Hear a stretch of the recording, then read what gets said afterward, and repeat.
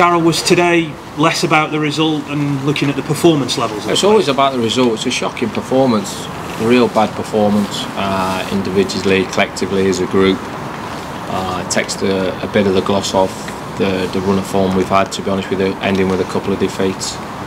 Same as I said into my players there, the whole group in there, all 29 of them. What have you done in the course of these 46 games to think that you warrant a place here next season? Because I'm excited, I really am.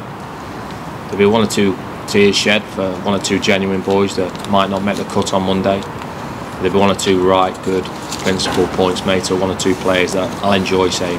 Because for me, being a professional footballer is every single day living your life right, doing all the things right, and we've got a few in there, and there's quite a few lads in there who've done quite well for me over a period of the 18 games, but there's a few for me that don't do it justice, and I can't wait, and I'm excited to build for the future, and I can't wait to get rid of the deadwood, if I'm honest.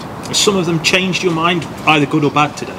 Listen, I on a purpose front, when I came into this building, I already knew about one or two players, to be honest with you. I just wanted to bring a clean slate and pull it all together. The job needed doing, and we need to make sure we're still in League Two. We've done that, 60 points. Yeah, pats on the back, but we're 13th in League Two, not good enough. The whole group, not good enough. But individually, there's been some good players in that group, and I've got some good players, so I'm excited for the future.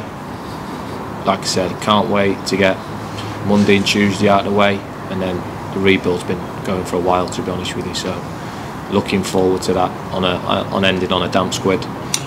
From what you've just said, should we anticipate a clear out then? You can anticipate whatever you want. You'll have to wait until Monday evening, won't you? So you can anticipate what you want. I've said I'll try and be respectful all the times. All I'm saying is I'm judging this over the course of 46 games. I've been in here 18 games. The team's been consistently picked on a regular basis, haven't they? The lads have done well over a period of time. There's a few changes, a few opportunities for lads there today. It was a little bit rusty, so I'm certainly not blaming just the lads that have come into the team, because that's not right either. What I'm judging at and looking at is over the 46 games, and whether they've done enough in their lifestyles, in their life, how they've conducted themselves, and are they going to be better next season.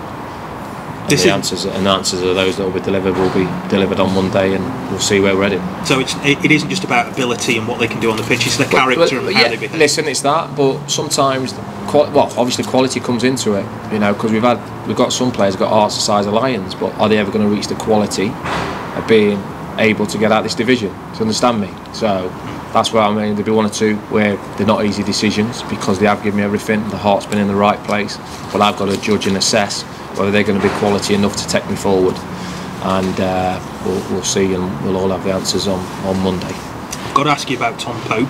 There's a lot of people might have thought this might have been his last game in a Vale shirt today. What's he offered to you away from what people might see on the pitch? Pope is great in the change. He's been great in the change room. Tom Pope, you know, he's a legend of the football club. So obviously, you know, that conversation on Monday, we'll see which way that goes.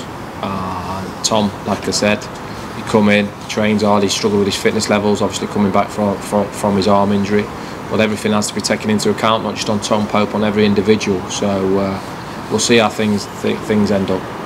What is in there that you feel you can build on, that you're not from a starting base, that you can take on and enhance rather than starting from a starting place with? Well, if you're talking about the boys that are already contracted, Tom Collins is the sort of characters I want in this football club. Nathan Smith is the certain characters I want in this football club. Gibbo's the certain characters I want in this football club. They're to name but three. They've been epitomised what I'm about. Gibbo's been unfortunate with his injuries, but if you're talking about attitude, application and desire to be better, that's what we sort of want, and I want to build a squad of those players. How hard is it to do that though? How do you find them? Well, listen, I've done it before, haven't I? So I'll try and do it again. I've done it 4 times. I've rebuilt squads. That's what I do. That's why I'm a manager, and I'll be trying to do it here. You know about promotion. You know about that. Far too early to talk about next year in that regard, but how do you go about putting together a team like that? Right, by proper recruitment, by proper balance in the squad, by proper balance of age groups in the squad, positional sense. I mean, you've seen out there today, we haven't got left back.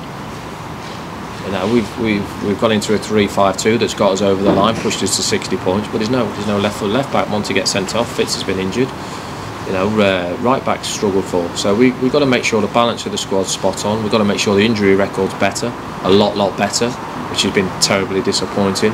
Making sure the fitness levels of the boys is higher, and work started a while ago on that, and now we're moving forward with that. And the final thing to say is that, to emphasise, it isn't a feet up time now for you or anybody else now. Carol said before the game about recruitment being key, and that job just now starts. There's no feet up, and there's a football manager, isn't it? So, like I said, Monday will be sitting down with my players. Tuesday the lads will be in for fitness test, and making sure that when they do go away, they'll have certain targets to be hitting on the weight, on the fat tests, all those bits and pieces. If they don't, I'll be hitting them in the pocket. But I'm pretty confident with a group that will still be here. They'll be the right group.